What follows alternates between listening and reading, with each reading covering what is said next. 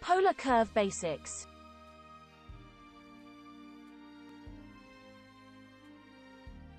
A polar curve shows how the sink rate changes with airspeed. For this demonstration we will use the polar curve for AK-13. Sink rate is on the vertical axis. Airspeed is on the horizontal axis. There are two curves on this graph. Flown with one pilot. Flown with two pilots. Airspeed is shown in knots. Sink rate in hundreds of feet per minute. For a single pilot. Minimum sink is here. At about 36 knots. At this speed we achieve the longest flight time. For a single pilot in zero wind conditions.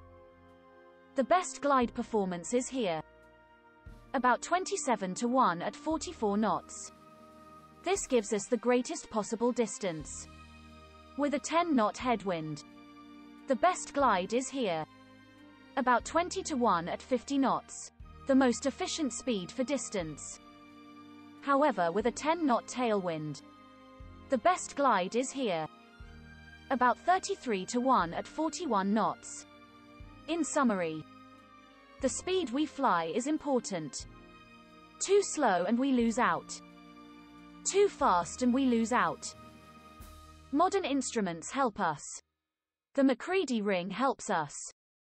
The John Willie calculator helps. But more of this later. Thanks for watching. Visit us at glidingacademy.com.